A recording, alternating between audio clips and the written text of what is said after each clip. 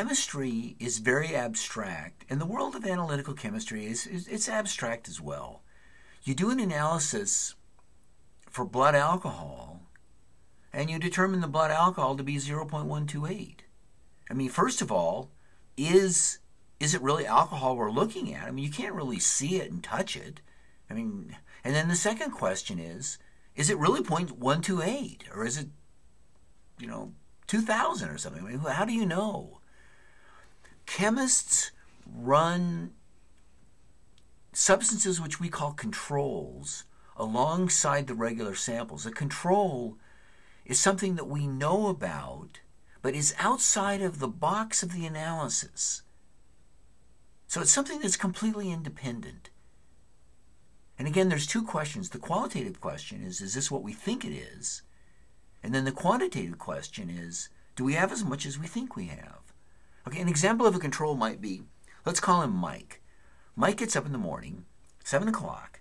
By 8 o'clock, he's drank 3 beers. At 9 o'clock, exactly, a sample of blood is drawn, and Mike's blood becomes the control for that day. And this happens every day. This is a little silly, I know, but bear with me here. Another example would be, we open a can of beer, we dilute the beer 50x, so 50 times, and we run it through our analysis. When we get done with the analysis, we get a number. We take that number and we multiply it by the same 50 to get back where we started from, and we see if the number matches up with the beer. And there's problems with this. This is a very good analysis for qualitative. Is this really what we think it is? We're doing an analysis for alcohol? Are we really doing an analysis for alcohol? Well, if it matches Mike's analysis and if it matches the beer's analysis, we can be pretty sure that on that level we're doing what we think we should be doing. Mike's not going to metabolize the beer the same every day. Beer is basically a natural product, and it doesn't have the same composition every time. We look at the beer bottle, and the beer bottle says 6%. 6%, that's one significant figure. That tells us it might be 7. That tells us it might be 5. It might even be 4. We don't know how much is in it. On a qualitative level, we did okay. On a quantitative level, this is pretty useless. The way this is actually done in real life is we go to the outside and we find a control that is something independent. The control might be a bottle. The bottle says ethanol, analytical grade, and then turn it over on the back and it says guaranteed 99.999% ethanol. We make up a standard. It's essentially a standard from this bottle, and we call it a control, and we run this as an independent verification of the quantitation of our report. Running controls in chemistry is not something that's added on. It's not like extra credit. It's not like, in some ways, it's the very substance of the analysis is the controls. It's not something that's extra. Like controls are probably run on average every 10 samples. Something like that. It's not an extra credit sort of thing. Let's assume that the calibration curve is in order. The analyst sets up the run. The run consists of a 0 blank, a low control, and a high control, and then the samples.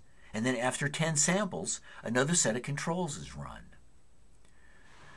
The criteria for the controls are typically set by government institutions. Analytical chemistry almost always has a liability associated with it, a health significance, environmental science significance. Much of the analysis done, most of the analysis is probably done in the medical community. So lives are at stake, so it's regulated.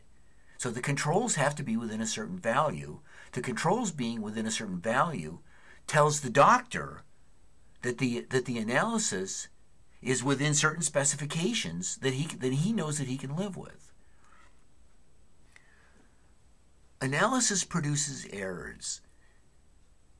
We run controls to make sure that the errors are not jeopardizing the objectives of the analysis. But perhaps further than that, we can do a statistical analysis on the control values and learn things about our analysis. The theme of this is really more statistics than it is chemistry.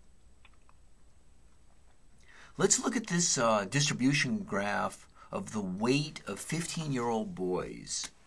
The boys weigh an average of 128 pounds. The standard deviation is 15 pounds.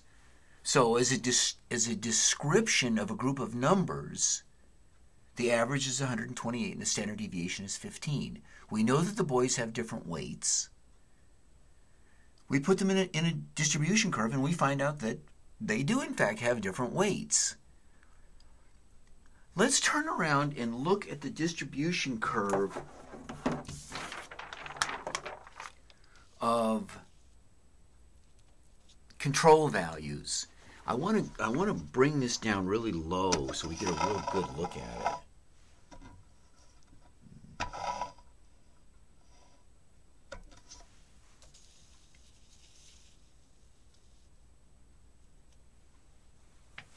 Okay, so we have the distribution curve of the control values. So that, for example, 149.0 they got 17 times. 150.0 they got 19 times. 152.0 they got 7 times. So this is a distribution of how many times did they get the various values. And notice how the scale is 148, 149, 150, 151. As a statistics problem, as an exercise in dealing with numbers, this is a much more interesting statistics problem because these numbers are supposed to be the same. You know, it's not like, well, you know, the weights of the boys are, well, they weigh differently and we do a distribution curve and we find out they in fact are different weights. These numbers are supposed to be the same. And I think it gives real teeth to it as a statistics problem. These numbers are supposed to be the same. We deal in chemistry with errors all the time. Statistical analysis of the control values gives us a handle on what those errors actually are.